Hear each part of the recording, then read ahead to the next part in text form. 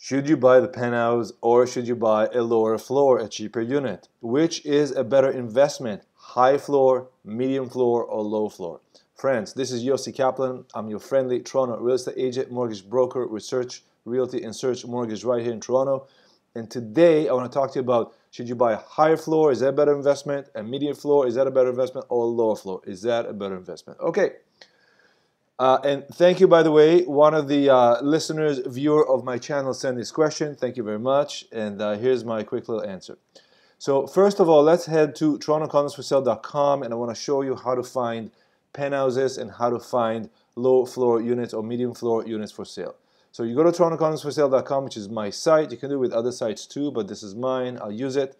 And this is the default search. I set it usually around, the King West area, but you can set the default in your search anywhere else, and you can do a search. And what we're going to do here is we're going to look for two things. First of all, we look for expensive properties. So I'm going to take condo here. I'm going to say, show me anything that is over, let's say, 3 million. 1, 2, 3, 4, 5, 6. Okay, that is fine. And I'm going to search. And let's take a look at the sort order. Once the search sort by, this is the sort order. These are the newest ones. I'm not logged in right now.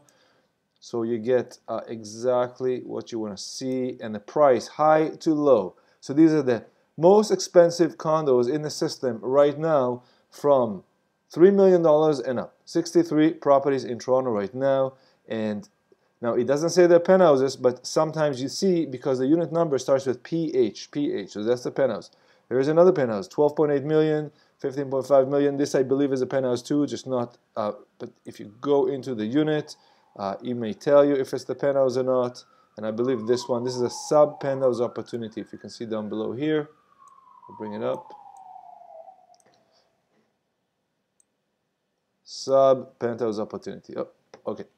So these are a lot of these here are penthouses. You can also do a keyword search, which is kind of tricky. But if you open the more, and you go to the bottom here, and there's keywords, you can put penthouse. Penthouse. And penthouse, by the way, for those who don't know, it is the top floor of a residential, the top residential floor of the building. So the penthouse will be the top floor you can live at. Usually, it's the very top floor of the building. Okay? And there you go. So these are all answered to the keyword penthouse. So 8002 One Bloor Street West, of course, it brought the word penthouse because we saw it was written sub-penthouse. Okay, and so on and so forth. PH, most of them start with a PH, it's a lot easier.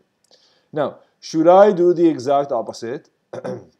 Okay, and just look for something really cheap. So if I'm looking at the low to high, is that a better investment?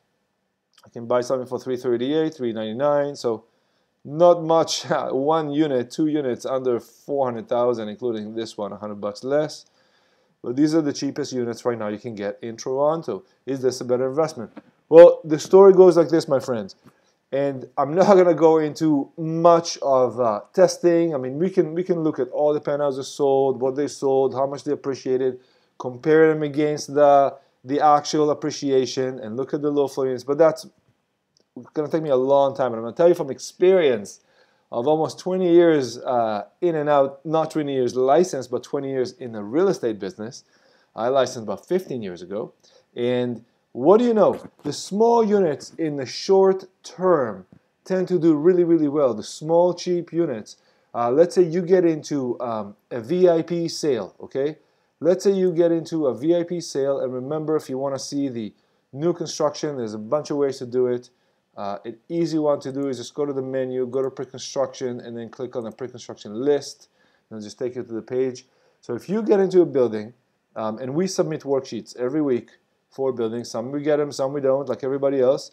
And if you wanted to get into Natasha Residences, or House of Assembly, or L Condos, or whatever it is, M4, Mississauga, Mimico, and you get in the first opportunity at the lowest price you can find, low floor unit, smaller unit. I already talked about large units on the low floor, not a good idea, but that's another video. If you can do that, the chances are that your unit will grow pretty good, because if you buy a unit for $600 and to go to $660, that's 10%.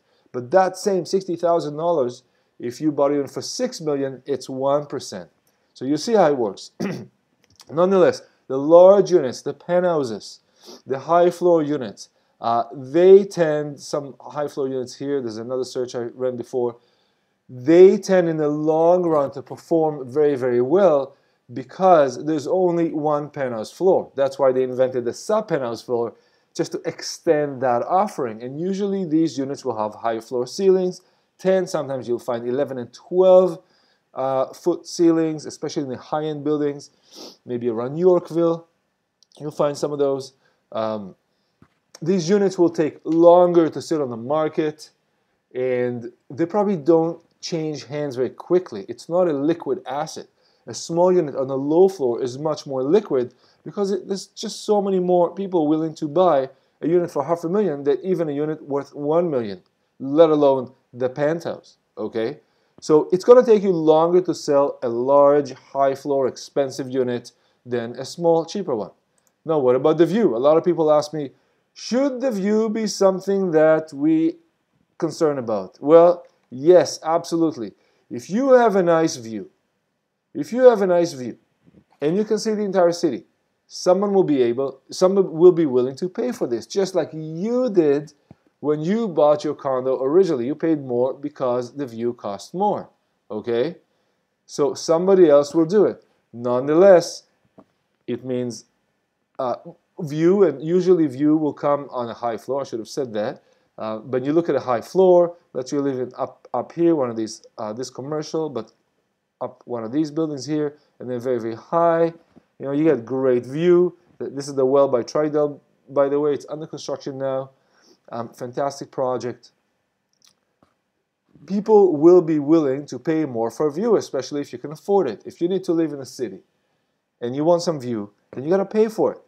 In the old days, before we had all these towers, maybe 20 years ago, view was cheaper. Now view is more expensive because you have so many neighbors. It's not enough to be in a penthouse. You also need to be in a penthouse that looks somewhere that you have some view. So yes, view worth money. Can you put a number on it? It's difficult, but you could because you can look at what stuff sells with view and what stuff sells without view, and you'll see the difference. And there is a difference. Now, is it 1%? Is it 5%? Is it 10%? I couldn't tell you. Every unit is different. And also, what the unit mix in the market. Let's say a building has two units. One has the best view and one has a terrible view. Let's say they're even on more or less on an even floor. Obviously, in a perfect market, which is a lot of units, a lot of buyers, a lot of sellers, people look at the two units and go, I'll pay more for the view. Now, how much more people will be willing to pay for the view? It really depends. Maybe that day somebody walked into the unit you're selling and they're like, this is my area, this is where I want to live, I don't care for anything else, I can afford it. Even if I have to put a little bit more to be the other guy, I'll do it. Okay. But if maybe you overpriced and then people come and don't buy it, maybe they'll go for the other unit. So it's really tricky, and valuating property is something that I do all day long, but that is something that ask myself or another agent to help you. By the way, if you go to the urbanrealtytoronto.com, my site, under the special search, find all these searches. Now, unfortunately, we cannot search by view. That is a dynamic thing. You cannot report this is a great view, this is not a great view. There's no, you can't quantify it like that. But psychologically, inherently, people do qualify views because they're willing to pay more for them. Now, what's a high floor without view? Not that great. So when we say, do you want to buy the high floor? Make sure you got some view. Make sure you got some sunlight. Make sure it's a pleasant unit. And of course, and if you remember my video, the 5 L's, the livability of the unit, and look at it below in the YouTube, the 3 L's. The livability is very, very important.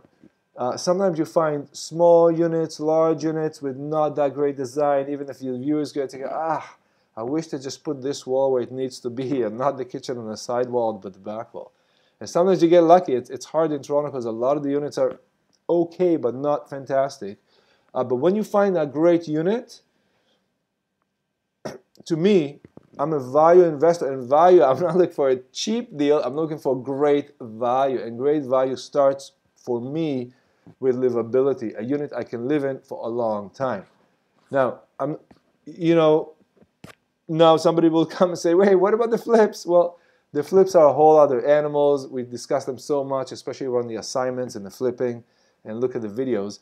But it all comes down to you have to be able to provide value to your renter or the person who's going to buy it from you. So when you buy a unit, if you can afford the high floor, that's great. Will it be a better investment by percentage? Not necessarily, especially not in the short term. And you'll notice that when you come to buy a resale unit, a lot of the units of the resale, they seem to be, there's a lot of units in the lower floors because those are the units that investors tend to buy. Investors tend to buy lower floor units. They're cheaper. They want to increase the bottom line. They want to increase the return on investment. They want to spend less, and the rent's not going to get much more higher on the highest floor. So a smart investor will say, well, my renter can't afford the higher floor anyways. Why should I not buy the lower floor? That will be a good living for someone who's renting, and allow the people that want to live in a building long term to go to the higher floors. And that's what happens many, many times. That also means that if you are an investor and you buy into what's called the owner-occupied building that does not have a lot of investors, and those tend to be more boutique buildings, buildings are off the subway lines, building in up-and-coming neighborhoods, building in certain pockets. These are things that I do. You know, if you've been following me throughout the years, these are my favorites because I think they provide amazing investment, good quality of living, and you don't have to compete. When it's ready for you to rent your unit or to sell your unit, there's not a lot of competition because most of the people around you are owner-occupied. And if you want to know which buildings are these, ask me, I'll tell you. Okay? So it's not straight, but high floor. If it has view and good design, worth more. Will you be able to cover the extra money you pay for the high floor? For the high floor, usually yes, but again, it has to be quantified, okay? And that's a difficult thing to do. But to encapsulate this, owner-occupiers, they're going to live in a unit for 5 or 10 or 20 or 30 years. They're going to try to get the best unit for living they can. Investors are more concerned with the return on investment. If I'm going to live in my own unit for 5 or 10 years and I'm going to pay another $50,000 because that will be such a better unit, and I have the $10,000, the 20%, that's the difference I need to put more to upgrade to the better unit, to buy the better unit. And if that 40,000 extra out of the 50, 10 I put, that's my 20%, and 50 I borrow, 40 I borrow, part of my mortgage. If I can afford that, I probably would do it. But someone who says, I'm never going to live there, it's just an investment, one day I'm going to sell it or rent it, should they say the 50,000? Usually they do, unless they say something like, this unit's going to be for my children, I think I'm going to keep it for a long term, maybe I will live in a unit at that time. Then you'll see people investing in units that maybe investment-wise, they're not going to give you the fastest return on ROI, but in the long term, they probably would.